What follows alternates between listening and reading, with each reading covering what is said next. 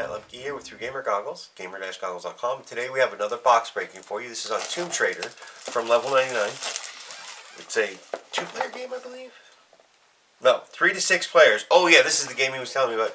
The more players you have in this game, the more fun it is. It takes roughly 15 minutes to play. I don't know what the learning curve is because we just talked about it a little bit. Inside you've got the rulebook, which is actually a little bit large for them. So it goes over all the components in the game, gives you the overview, the setup obviously, which there's your play area, and and of course the red here with the smart code is a tutorial on the game. Level 99 does that with all their games. Character card, treasure card, round card, gameplay, and basically what you are. Oh, there's more on the back. Ta-da!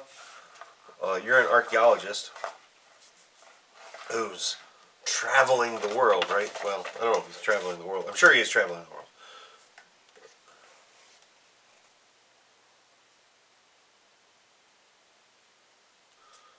Or, well, maybe you're not an archaeologist.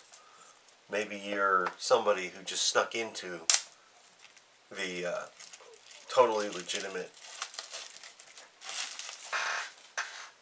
excavation site and decided to do whatever you're going to do. So inside we have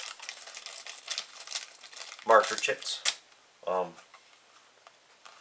Outside the tomb cards, inside the tomb, and well, here's a hunter, your character cards, an alchemist, a taxonomist, I don't even know what the heck that is. Maybe that's a taxidermist. A collector, a gambler, with their different, obviously starting things, a professor, an artist, and then you have some different items, obviously. Adventure hat, snake jar, language stone, tarot deck, novelty t-shirt, bone dice, lucky rock, canopic jar, lockbox, ceramic jar, cat statue, alchemy tomes, jewel necklace, curse jars. Ooh, curse jars are evil. Whip, medical kit, snake bites. Gotta have snake bites in tombs, right? Trinkets.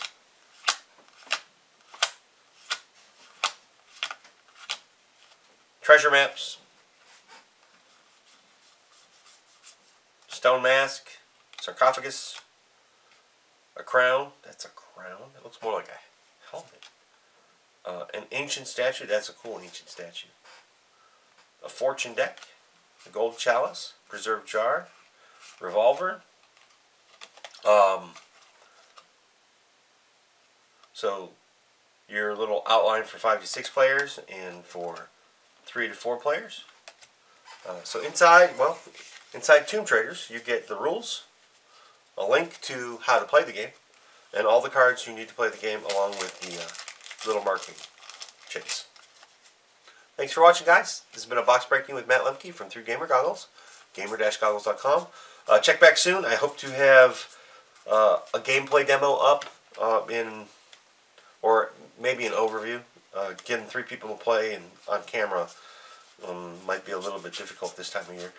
So maybe it'll just be an overview breakdown for you in the next couple weeks. Have a good day.